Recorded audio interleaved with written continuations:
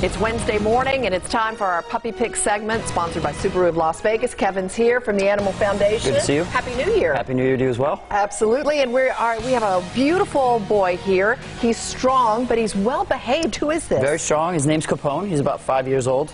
I've had him at the shelter for about a month at this point. Oh, he sure is sweet, and he seems to respond to commands. Am I wrong? No, he's well trained. You can kind of tell by some of these older dogs that they might have been a family dog at some point. Okay. So whether they got out on their own or might have been an owner surrender, right. They have some of the basic house training commands. And he seems healthy. He's in good health, and he sure is sweet. All right. Sweet boy. We're going to get Capone a good home, that's for sure. And he gets to pick between the Chargers and the Patriots. Big game. It's our big game this weekend in the NFL playoffs. You go, Capone. You tell us who's going to win.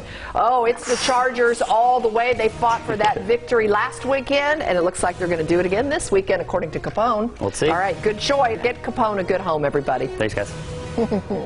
Well, he sure was cute, and if you'd like to adopt him, his adoption fee is just $50. The number, 702-384-3333. Kevin also shared 500 pets were adopted through the holidays because they waived fees. I think that helped a lot.